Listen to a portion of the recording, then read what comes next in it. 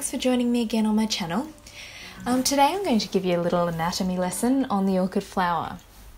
And I'm making this video because I must admit that until about a year ago I didn't really know what made orchid flowers so special. Which sounds a bit silly, but orchids do come in a vast array of families, growing patterns, flower appearances, and I just came to wonder what actually makes an orchid, and I was a little bit embarrassed that I didn't know. So today we're going to discuss the general structure of the orchid flower and what makes them so unique. I guess to grow orchids you don't really need this information, it's just something I find very interesting. But you know, if you want to raise your orchid addiction to a new level and start pollinating orchid flowers, which many people do, you do need to know the anatomy. But at the end of this video, we'll try and have a play and dissect an orchid flower and see what we can find. So I've come to discover that there's two main very unique traits that orchid flowers possess that differentiates them from other flowers in the plant world.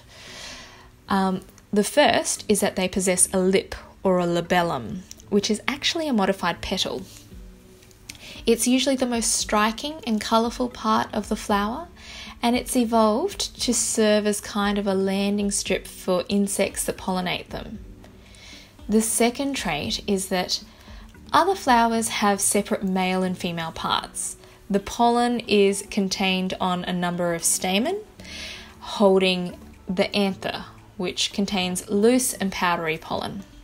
They also have a single female part known as the pistil, which has a sticky stigmatic surface where pollen germinates, and then that is attached to an ovary via something called a style. Orchid flowers, however, have a single structure known as a column that contains both male and female parts. And we'll talk about them in a bit more detail later, but there are a few slight variations to this rule, and some flowers in general are unisexual, which means that the flowers are either male or female. For example, say plants that produce fruits, or in the orchid world catasetums, and we're not going to talk about those things today because one, I've never actually flowered any catasetums, but also it's really not the topic of today's conversation. So all orchid flowers do have a basic structure, but orchid flowers are extremely diverse and different genera have different morphological variations of these basic structures, and that is often actually what differentiates one species from another. But let's take a look at this Phalaenopsis flower, and you'll see that it has 3 outer structures and 3 inner structures. The outer petal-like structures are known as sepals, and there are 3 of them. There's a dorsal sepal at the top, and in anatomy, the dorsum or the dorsal aspect is the back of something.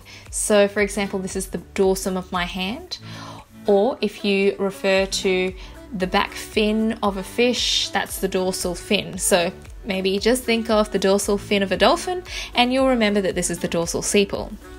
Then there's 2 lateral sepals, lateral meaning to the sides, and the sepals are actually what form the protective sheath of the flower buds as they're developing. In non-orchid flowers, they appear a lot more like leaves and they're green.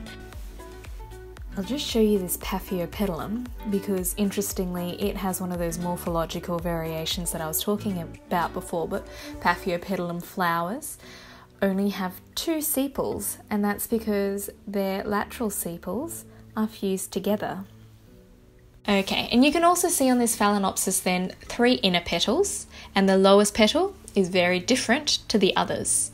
So it's usually quite flat and large and attractive, and this is the lip or labellum, and it's been modified to attract and allow the landing of pollinators.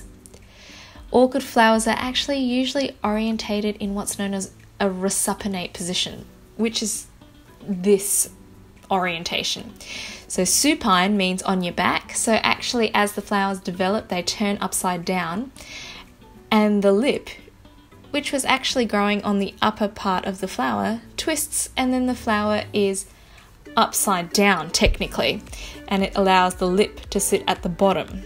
There are also non-resuppinate flowers like this epidendrum, which never turn from its original position.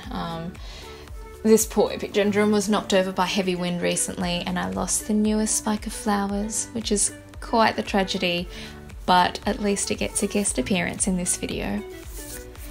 Right in the center of the flower, you'll see the column, and it's covered at the top by an anther cap. You can see in this Bollara flower that it's lost its cap at some stage, and you can see the pollinia just hanging there. The throat of the flower is the hollow part under the column and above the lip. It too is often coloured or patterned quite attractively to lure pollinators.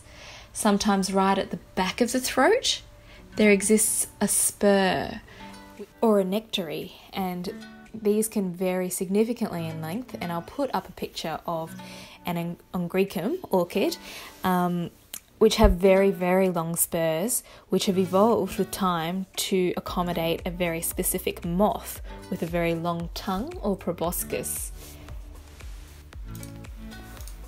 The entire flower is then attached to the ovary, which has ovules in it, so the pollen can fertilise those ovules, and the ovary will then swell to produce a seed pod. Okay, so let's have some fun and dissect this orchid flower.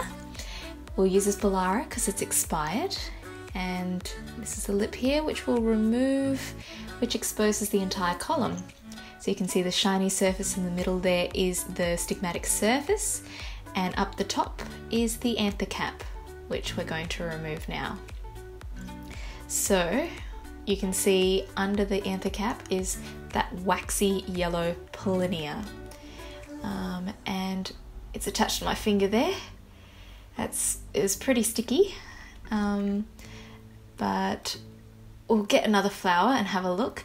So this one has had its anther cap removed for a while, and we'll try and get it to stick. So there's a sticky pad attached to the pollinia called the visidium, and that's what attaches to the pollinator's back. This one's been exposed for a little bit, so it's not as sticky, but once we pick it up we can have a really good look. But it's pretty cool. It's got the two pollinia there, and the whole thing just attaches onto the pollinator, and it goes to the next flower, and that pollinia then sticks to the stigmatic surface, and you have pollination. I've never pollinated an orchid flower before, so we won't start today with this video. I'll just wrap things up here. Okay everyone, well, thank you very much for watching. I hope you enjoyed this video. If you did, please give it a thumbs up, and if you want to see more videos, subscribe to my channel. I'll see you guys next time.